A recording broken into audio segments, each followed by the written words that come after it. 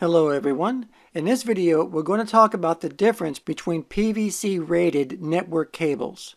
Now the difference between these types of cables, it's not what's on the inside of the cable. And it's not whether it's a Cat 5, Cat 6, or Cat 7. That doesn't matter. The difference is what's on the outside of the cable. And I'm talking about the outer jacket that protects the cable. And these PVC ratings are either plenum, riser, or just a general purpose cable. So when you decide to use one of these cables, that will depend on the environment that the cable will be used for. And it's very important to know the difference between these cables and where to use them. Now, just like its name says, plenum cables should be used in plenum areas. Now, the term plenum refers to a space in a building where there is open airflow circulation, and this is usually between the drop ceiling and the structural ceiling. So as a result, buildings that have plenum spaces where there is adequate open airflow are more prone to fires than buildings that don't have plenum spaces. So therefore, cables that run through these plenum spaces must meet certain requirements. So first, the cable must be more fire resistant, and secondly, they must not produce any toxic fumes if they are burned, because toxic fumes in plenum areas can recirculate through the air conditioning systems and cause harm to humans. So in this environment, this is where plenum cables should be used.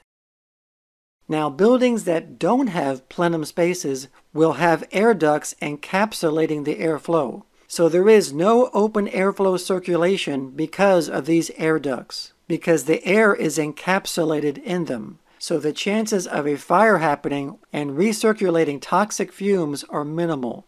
So here is an example where you could use non-plenum cables. Now, plenum cables are also known as CMP, which stands for Communications Multipurpose Plenum. Plenum cables are approved by Underwriters Laboratories, which is a global safety certification company, and they have certified that these cables can be used in an open air environment and are designed to meet strong fire safety test standards. Now, the outer jacket in plenum cables are made with special plastics and are coated with Teflon FEP, which is a flame retardant made by DuPont.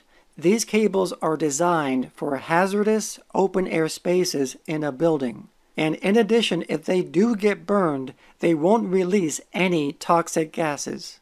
Now, these cables are more expensive than non-plenum cables and are primarily used for commercial use.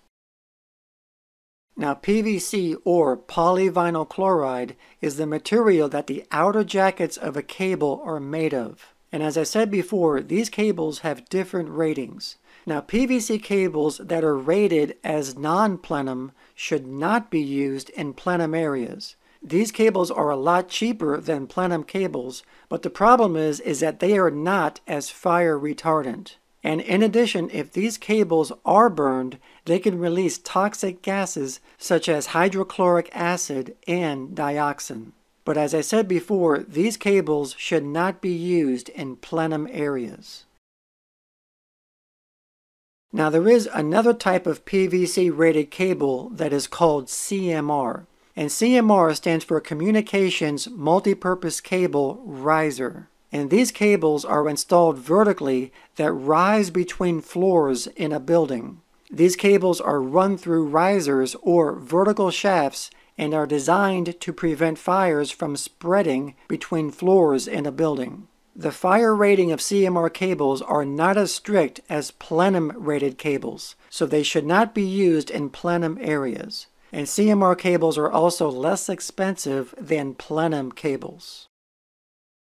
And then finally, there is PVC CM cables. CM, or Communications Multipurpose, is a network cable for general use. These cables have minimal fire restrictions. This is a cable that you would use to connect your computer or network device into a wall jack to access a network.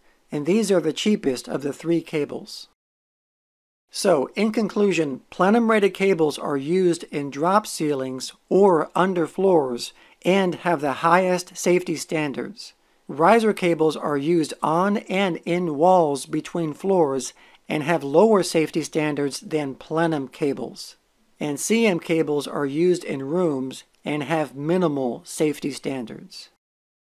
So thank you everyone for watching this video. I appreciate it. Please subscribe, follow me on Twitter, and thank you for watching.